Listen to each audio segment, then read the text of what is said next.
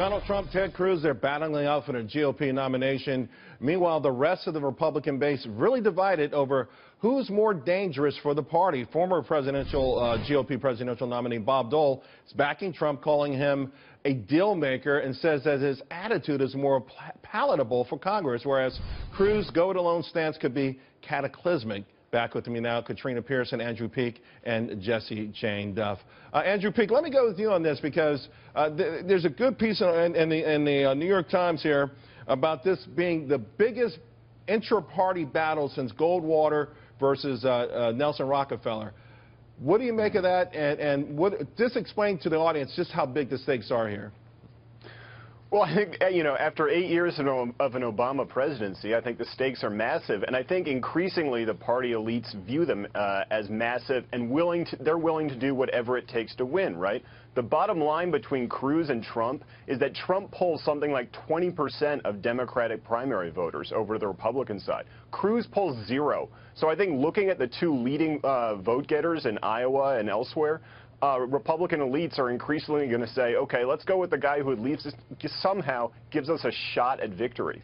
Of course, though, Jessie Jane, a lot of people say Marco Rubio is the perfect across-the-aisle candidate. Hispanic, young, charismatic, millennial votes, So I thought this election was all about grassroots, back to conservative principles, not necessarily appeasing the Washington establishment, but they're jumping on board.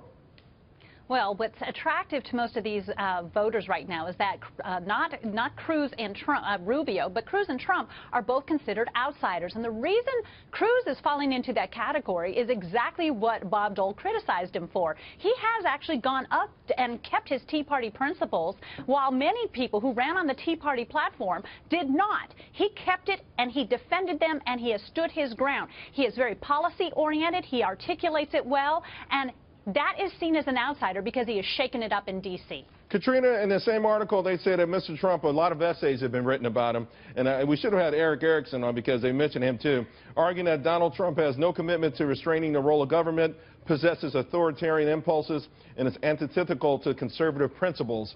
A big argument over what a conservative is these days. You say Donald Trump, though, fits the bill. Well, yes, at this point in time, we just mentioned how poorly things have gone over the last 8 years. But I will also say from experience, many of these people writing these stories have never even sat in the same room and had a discussion with Mr. Trump. So how would they know? What I do know is Sam Clovis, who's our policy director, is one of the strongest conservative constitutionalists out there. And Mr. Trump is one of the only candidates I've ever met that actually listens to his team. More importantly, my colleague was right. This is about also winning in November. The establishment may not like Ted Cruz very much.